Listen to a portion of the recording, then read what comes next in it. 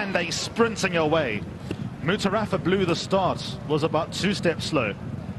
Acclam Express broke out well towards the inside, but most pace for Pontos. Right in there's Cardem, Equilateral not too far away. Mazzini, Logo Hunter, Ulteric, White Blinkers is on the near side. Man of Promise is about 4 lanes adrift. That's been joined by Lazuli, the blue jacket and the white cap, also trying to angle into the open. Raz sells about midfield. Then comes City Walk, the blue jacket and red cap being lifted for an effort. Further back to Zane Claudette at the inside, Mutarafa. Then came Mutafawit, Prisoner's Dilemma, and then quite some way back we find New York City, but with 300 meters left to run. Pontos, Man of Promise under the outside rail. Lazuli, Acclam Express, they launching together. It's Lazuli putting his best foot forward, bursting through over Man of Promise, and Lazuli wins. Second goes to Man of Promise, 1-2 for Godolphin.